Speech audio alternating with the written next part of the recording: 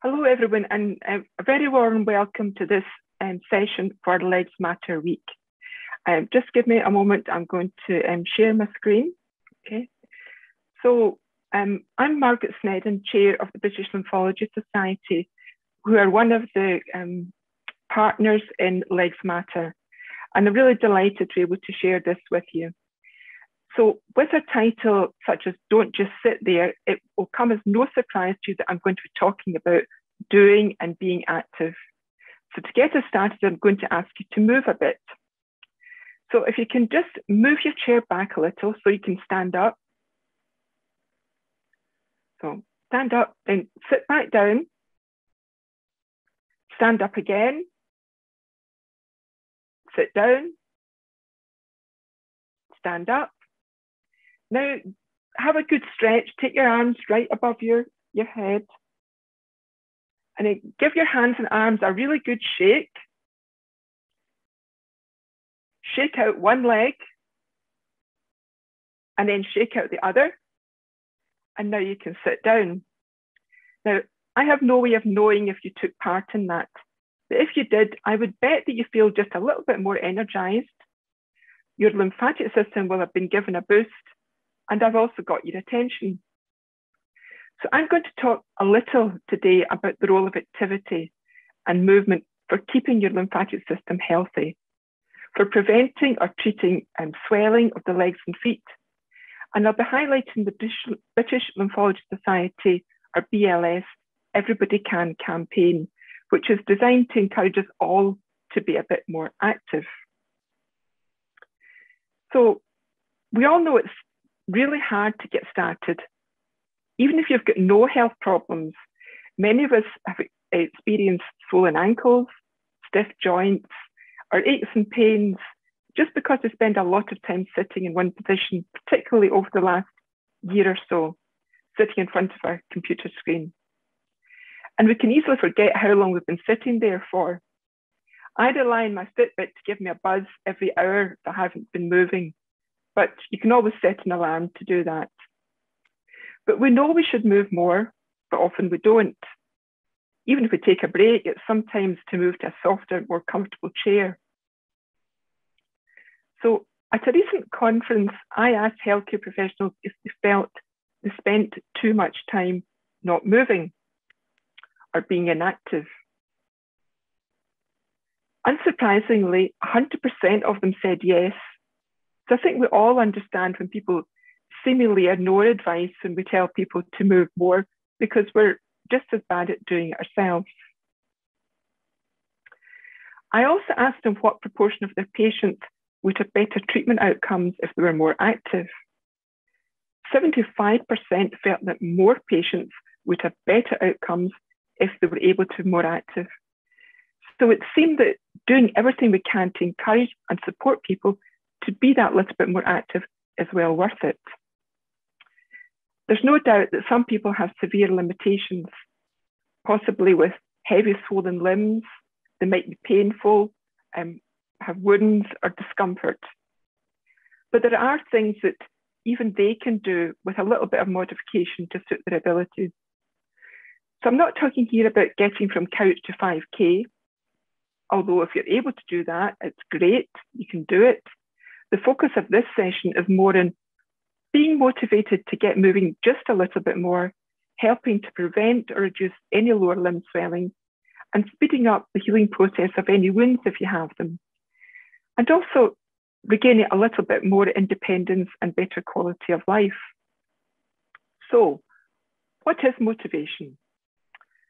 Well, motivation is what we experience when the balance tips from being comfortable with the status quo, with things as they are, to being dissatisfied and wanting something to change. When the bother and the effort to change actually becomes more appealing than the consequences of doing nothing. For example, if someone's told that they have a risk to their health, perhaps even loss of a limb if they don't change their lifestyle, that would be a stark threat. And that would be fear as being the primary motivation.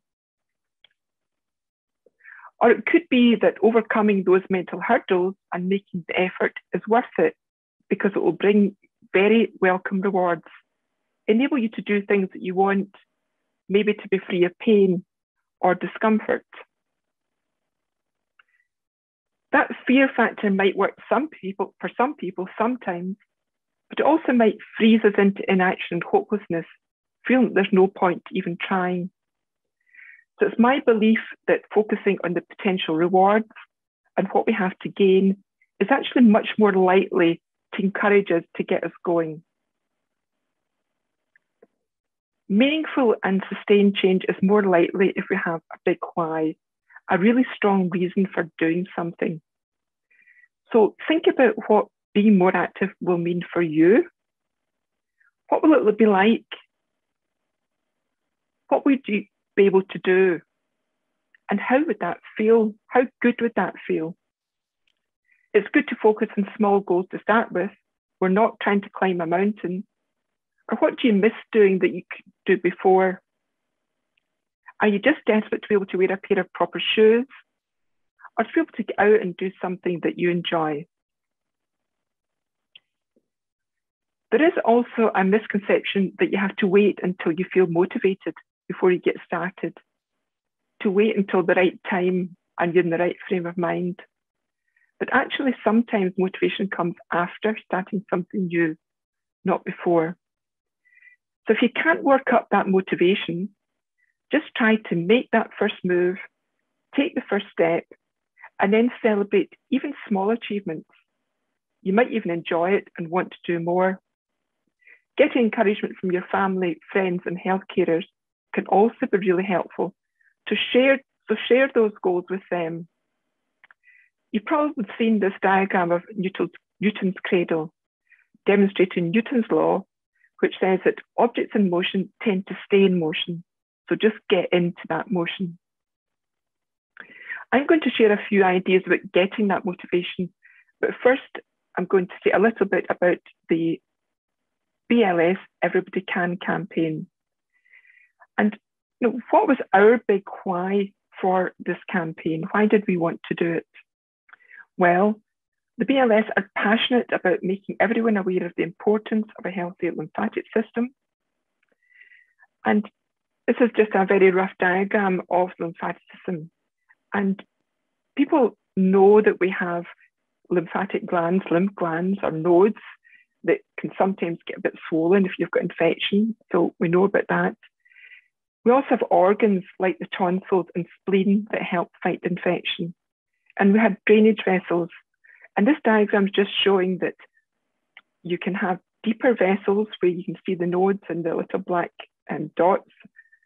But you also have this surface or superficial layer of tiny microscopic vessels that are also part of the drainage system. And together that works to protect the body against infection, but also to manage the fluid balance around all the body organs and tissues. So although the fluid balance around the body tissues is a relatively simple in-out process, with the blood circulatory system delivering fluids and all the nutrients the body needs, the lymphatic system drains it away. And within that fluid, the lymphatic system gathers up any dead or decaying cells, any bacteria, or other potentially harmful particles. And it filters it as it passes through these nodes that you saw in the last diagram before returning it to the blood circulation that the body can put out through the kidneys. So to work well, the lymphatic system, to do this, needs to be stimulated by us moving about. And that will stop us getting swelling or edema in our feet and legs. If there's no activity, there is no lymph drainage and edema develops, even in a healthy person. So when we get a slight swelling around the ankles after sitting all day or in flight, it's because we're static, because there's no stimulus from muscles or body movement for the lymph drainage system. And usually once we start to move about a bit, it will go down. If somebody notices that it's a frequent occurrence or a permanent problem, what it's saying is that your lymphatic system is struggling to cope and needs a bit more help. Now, movement is a great way to do that, but you might also need some compression socks or stockings because that works against the muscles to enhance the effects of the lymphatic system drainage. We want everyone to understand that activity is important in helping the lymphatic system, not just for stopping swelling, but it's also crucial in preventing and treating other problems in the lower limb that are associated with that chronic oedema, such as wounds, because if somebody has a swollen leg, they're more likely, their skin stretch, they're more likely to get wounds and damage to their skin. And if they have a wound, if it's swollen, healing will be delayed. And that's really important. You want it to heal as quickly as possible. Someone with swelling over a long period of time tends to get dry skin, so it's, again, can be more easily damaged, and a risk of a serious infection called cellulitis. So all of this tends to make inflammation worse, and it can make people quite ill, debilitated, more dependent, can give a lot of discomfort and pain, and maybe have unsightly swelling or wounds, and can really interfere with their quality of life. So if you have chronic edema, it's not normal and should do something about it. Although it works with the cardiovascular system, in where the flow of blood is driven by pumping of the heart, the lymphatic system and the vessels, which are like veins, are dependent very much on movement of the tissues surrounding it. There's no muscle in these tiny, the green is showing a tiny lymphatic capillary. And what you can see here, there's openings between the different cells, but no muscle. So even though there's fluid all around these vessels, it's only when these tiny anchoring filaments that attach the vessels to the skin, to the muscles all round about it, that open these up and allow the fluid to enter. So when the limb is completely at rest, these tiny vessels are empty and collapsed, doing nothing. So we need movement to get that fluid in and draining away. This is a bit of a complicated diagram, but it's showing a cross-section of the skin, and the tiny lymphatic capillaries are in pale green. And what you can see here is that they're all entwined round about the capillaries of the arteries and the veins, which are blue or red. And you can see that they are just immediately under the skin. So it's easy to understand that if you damage the skin, it's also damaging these tiny vessels and makes inflammation much a problem, and why it's so important to look after your skin, and why it's so important that movement, even of the skin, helps to encourage fluid to enter these vessels and drain away the fluid and the harmful particles. So as well as another big why is that we all know that there's evidence to support the benefits of activity on many body systems in preventing disease and injuries, and just making us feel generally better physically and mentally. But we now also have robust evidence that exercise and activity improves lymph drainage. It doesn't cause lymphedema, as some people fear, as long as you start it slowly and just build up gradually. What you don't want is to do nothing and then have a sudden burst of strenuous exercise. So take it gently.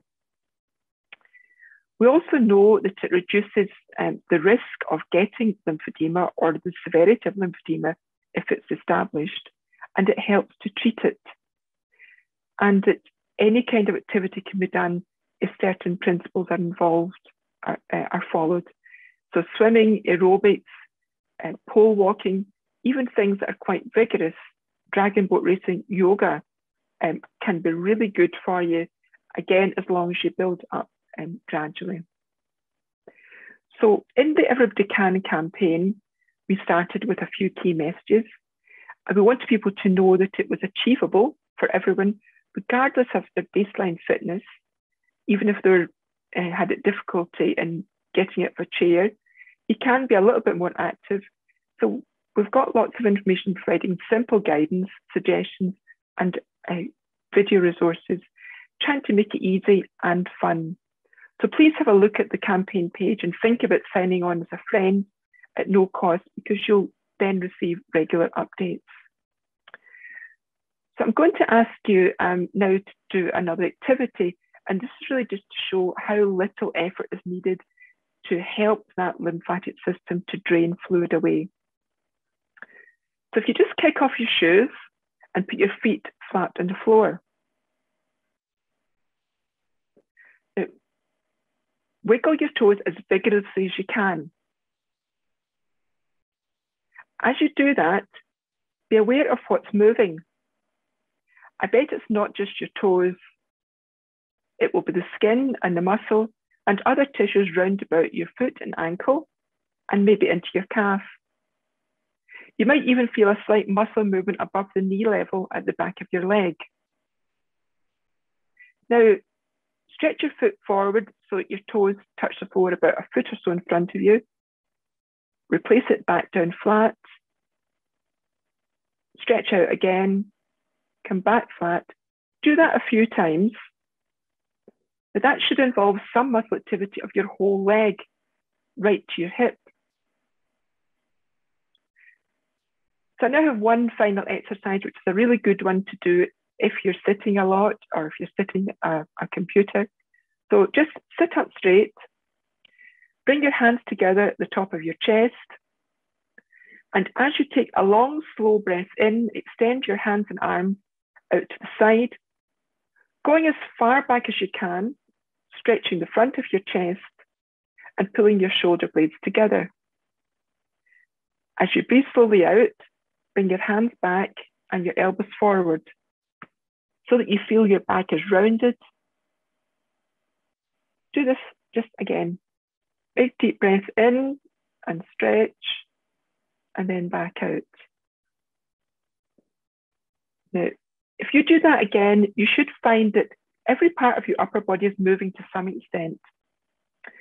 So just think of the impact of all those trillions of tiny microscopic lymph capillaries that are being stretched and the fluid that's making them able to gather in the process.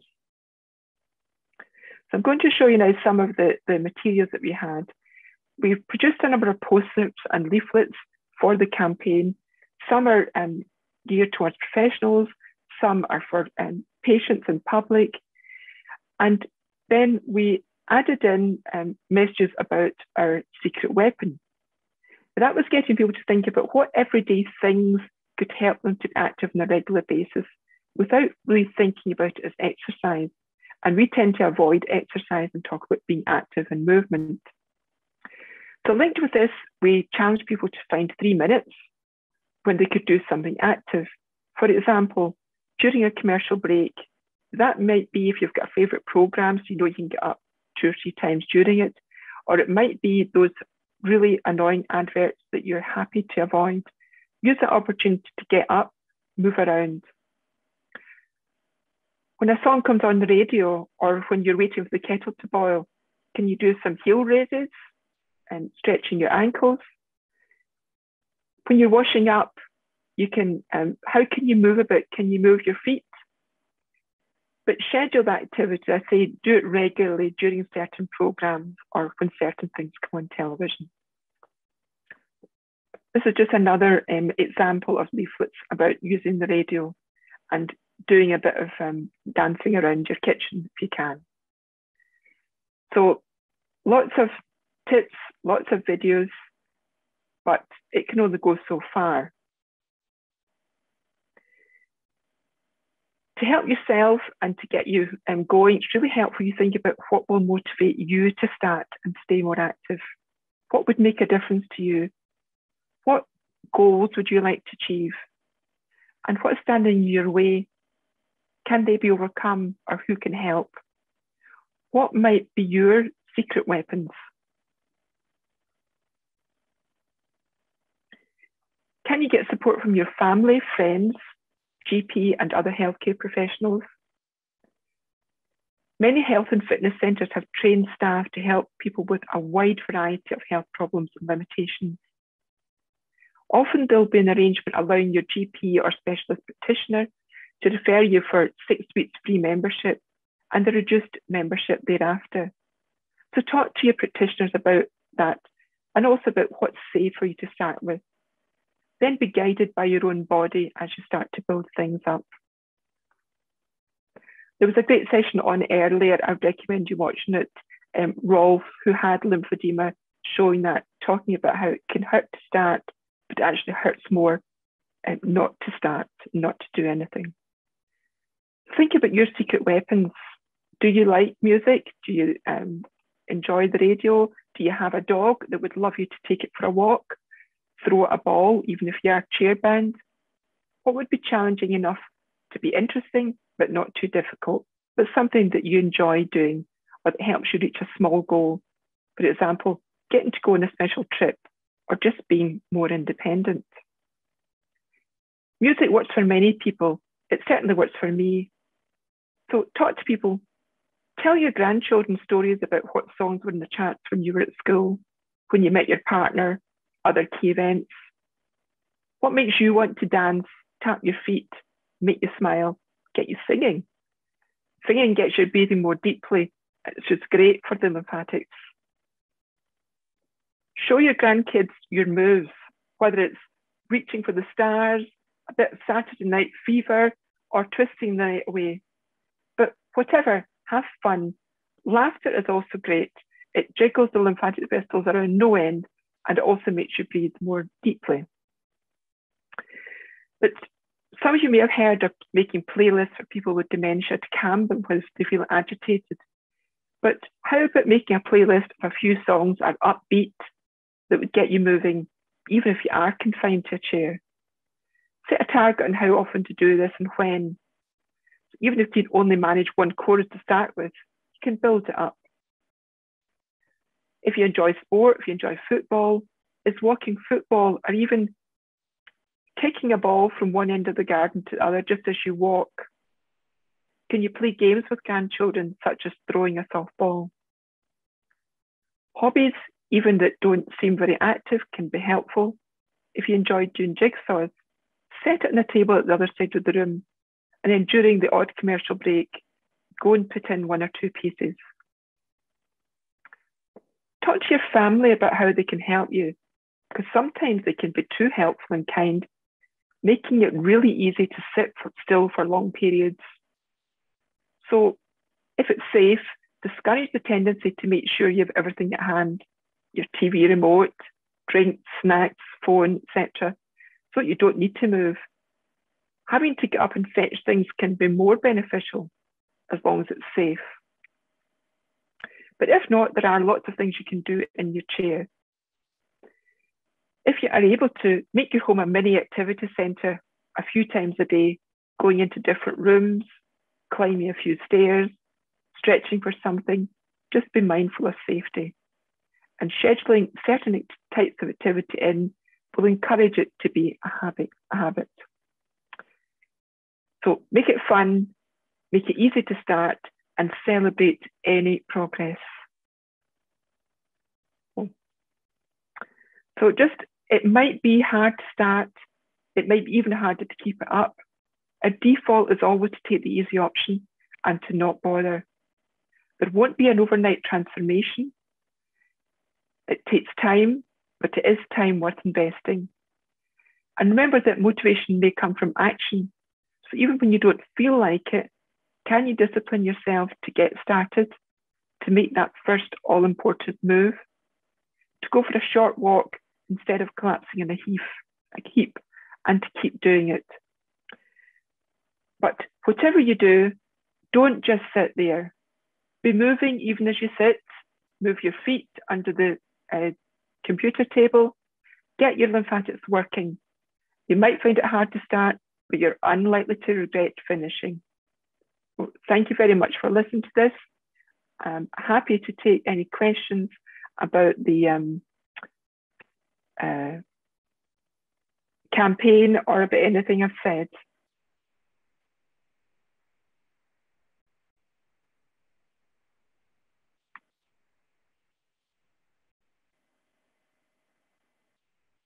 So just a comment from somebody saying they've just realised that moved from my home working desk twice a day. So they're asking what's the minimum frequency I should be moving. I think the more often the better. If you have a Fitbit, it will get you to move at least once an hour, but more often is great. Doesn't need to be far, doesn't need to be much. Small and often is fantastic.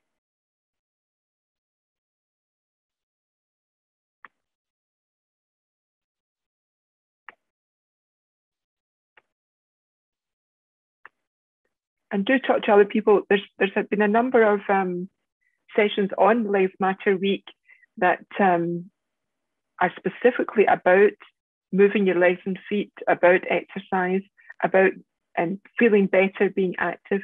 So please do have a look at them as well.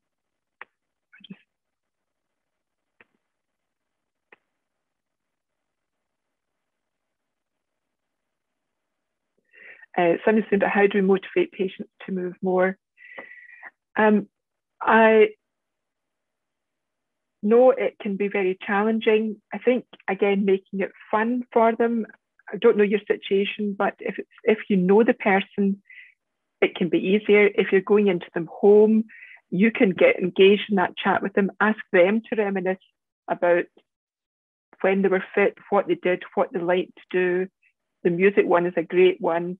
Get them to show you their moves and get them to sing their favourite song to you. Anything just to make it fun, and keep going back to that, asking what they've been dancing to, is there anything they like. Just keep going back, encouraging them, again, making it a talking point and a little bit of fun as part of your interaction with them.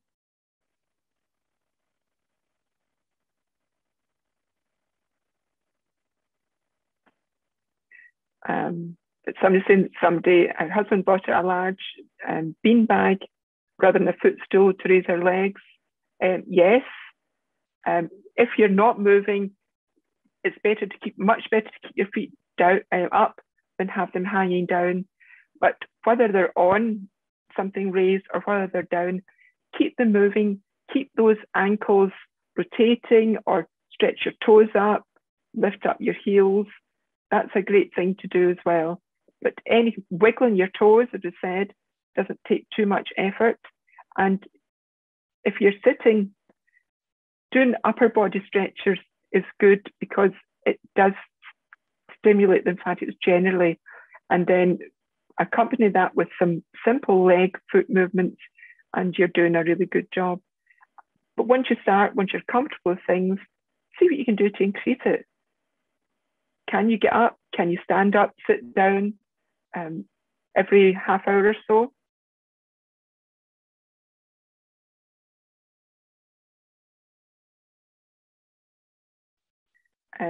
Some doesn't. Can I e-watch somewhere? All these videos will be available on the Legs Matter Facebook page and YouTube, and there's also things on the website.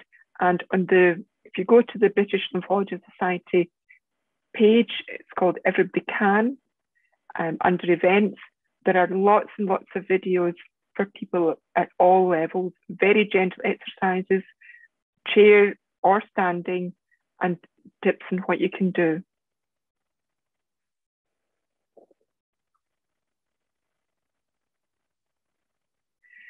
Yes, a question here about exercise increasing arterial flow. So does this increase oedema and venous pressure, making oedema worse? You really have to work very vigorously to make that a problem and increase the blood flow. And if you're increasing the blood flow, you're also increasing the lymphatic pumping. So it should even itself out, and it should settle quite quickly. But that's one of the reasons why we say don't stop activity suddenly. Just walk it out, ease it out, and as long as you're still moving, your lymphatics will catch up. Your lymphatics are able to work much harder than they would do normally to cope with that. So it will, if it's not catching up, if it's not going down, then there is clearly a problem. The lymphatic system isn't coping as well as it should, and maybe that's the time to go and see about it. But even normal activity and up to a point, very vigorous activity, you won't have a problem for more than a very short time.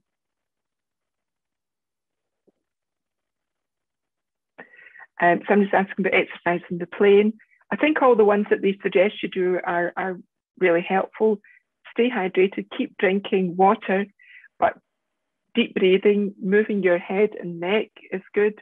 But again, those heel raises, the ankle twists, and stand up if you can, walk up and down, go to the loo, but keep moving regularly. Don't just sit with your legs absolutely still.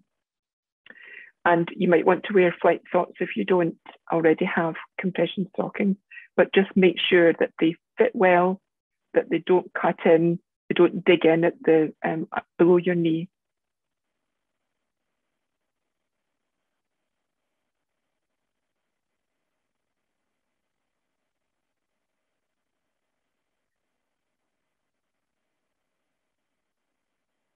I don't think there's any more questions coming up. So I just, okay, there is one. Yeah, some talking about doing policeman type raises while standing. He's got varicose veins, has this caused it? Absolutely not. Heel raises when standing is a great thing to do. Anytime you're standing still, there's no reason why you can't do that. I say, or lift up your toes, move your feet, but doing the policeman type heel raises is equally good.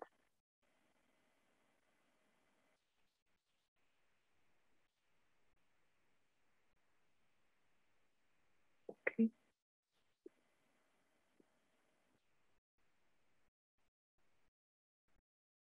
Yes, and somebody else is just adding that those exercises probably keeping his varicose veins at bay. So no reason why he shouldn't do it, and I would encourage him to keep doing it. Okay, so thank you very much, everyone, and thank you for all the questions and comments. Do look at the website and the other sessions.